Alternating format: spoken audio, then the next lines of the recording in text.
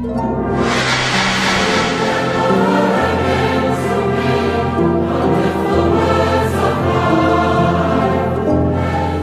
now, it's time for our daily devotion. Daily, abiding in Jesus Christ. In the book of John chapter 15 verse 7. If ye abide in me, and my words abide in you, ye shall ask what ye will, and it shall be done unto you.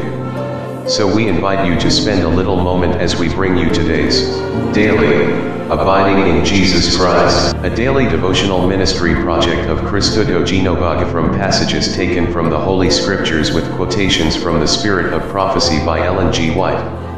Daily, Abiding in Jesus Christ.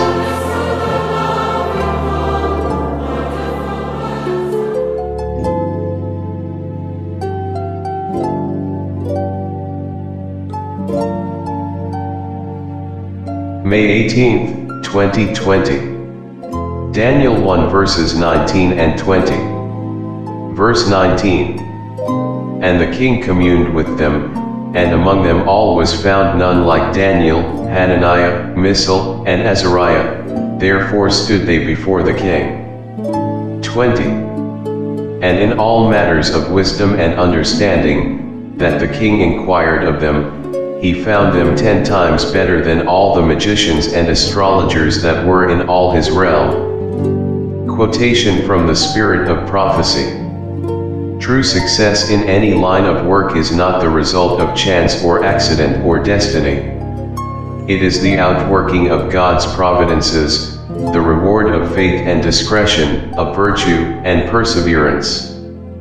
Fine mental qualities and a high moral tone are not the result of accident. God gives opportunities, success depends upon the use made of them. While God was working in Daniel and his companions to will and to do of his good pleasure, they were working out their own salvation. Philippians 2 verse 13. Herein is revealed the outworking of the divine principle of cooperation, without which no true success can be attained. Human effort avails nothing without divine power.